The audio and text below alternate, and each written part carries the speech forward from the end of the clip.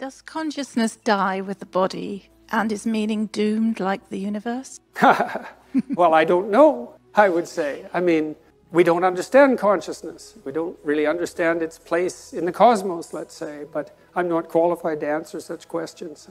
I would say, though, that no one stops listening to a symphony because they know it's going to end. And so I think, in some sense, our proper task is to find the meaning within the finite. When I had clinical clients who were consumed with such questions, because, you can pick a time frame of evaluation that makes all your efforts futile, right? Well, the sun is going to envelop the earth. I think it's 4 billion years, so, get ready. It's like, well, what's the point of stopping this baby from crying when the sun is going to envelop the earth in 4... Well, yeah, you all laugh, right? But that laughter, you see, that's a sign of wisdom. That's preposterous. Why?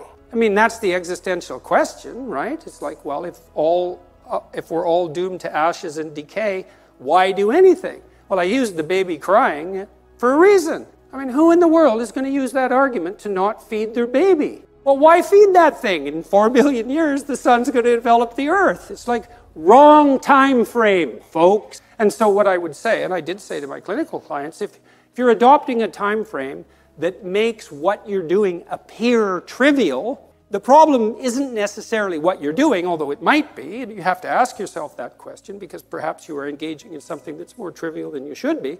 The problem is that your mind, which is capable of leaping across evaluative frameworks, has picked a time frame inappropriate for the task. So quit doing that. Instead, you could say, well, why don't you practice adopting the time frame that imbues your properly oriented action with the deepest possible apprehended meaning? And why would you not think that the fact that that meaning manifests itself with the proper choice of time frame, why wouldn't you accept the fact that's indication of a valid choice? It certainly feels like it. You know what it's like. You get engaged in something, a deep conversation, a piece of music, a piece of art, something you love doing, someone you love being with. You get engaged in that. You lose your sense of temporality. And you don't pop out of it and think, oh my God, I wish I would have used a time frame that made everything irrelevant because of my, cognitive brilliance. You think, hey, we could do that some more. Like, how about all the time? And that's a good goal. It's like, yeah, how about that all the time? And then you've got time right when you're engaged like that. And I would say that's a profound neurophysiological signal that you're in the right place at the right time, right? Because it's accompanied by a sense of deep well-being. And that's literally an antidote to suffering. I mean that literally. It's with many of my clients who were suffering, what we would strive to do was not so much make them happy, because sometimes that was impossible. They were so crippled in so many ways, often physically and in pain, but something meaningful. That would keep them going and keep them from straying and keep them from thinking homicidal and genocidal thoughts, all of that. And meaning, that's the antidote to suffering. The question is, well, how is that best to be found? Well, that's an empirical question. You have to look in your own life and see where meaning glimmers and then pursue that. That's what Harry Potter's doing, by the way, when he's chasing the snitch. Thought I'd let you know. And you win the game if you catch that. Well, that's not exactly right. You get 100 points, but, it'll do. So, another question. How about you? Hi, thank you very much for the lecture.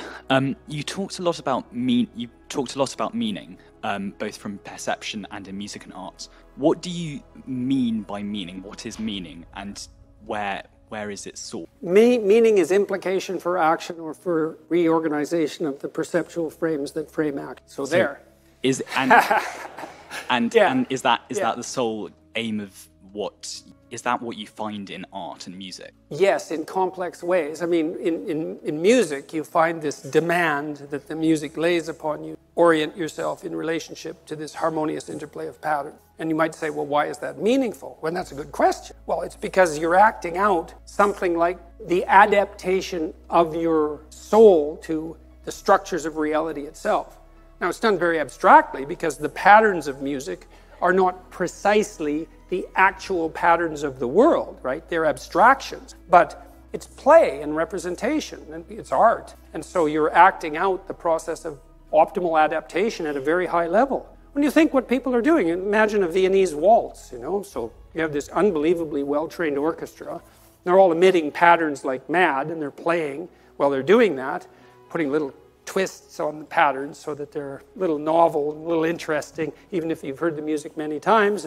You have the conductor who's keeping all these specialized subsections operating in harmony, and then you have the couples dancing, and they're trained to do that, but they're cutting the rug, in the same way. They have their moves, and they're trying to impress each other, and there's a mating aspect of that, and they're all doing that harmoniously, and it's a complete vision of a ordered society, right from the subatomic realm, let's say, all the way up to the cosmic realm. That's all taking place in the dance. And people don't know that, but, well, they do know it too, And they know it in that they're acting it out. And there isn't anything, in some sense, that you know more deeply or believe more deeply than that which you act out. And you're not smart enough to understand the full totality of your action. I mean, we're not transparent to ourselves. We act out all sorts of things that are stunningly brilliant without realizing it. And it takes, in some sense, it takes often untold centuries for us to figure out what we were doing and why. And so that happens to you, in your own life when you have a flash of insight into your own behavior. That's why I was doing that. It's like, well, you were doing it. Why didn't you know? Well, you're complicated. You're really complicated and certainly not transparent to yourself. And so I have a paper called 3 Types of Meaning. You could look that up if you wanted a more technical answer, but the music answer by example is a good one. And I think people can really relate to it because, the only person you ever hear who says, well, I don't really like music is like, no, that's just a posture. You like music. You just want to be, kind of interestingly different and controversial. And it's really something, right? And it's also interesting that music has this non-propositional structure that's completely opaque to rational argumentation.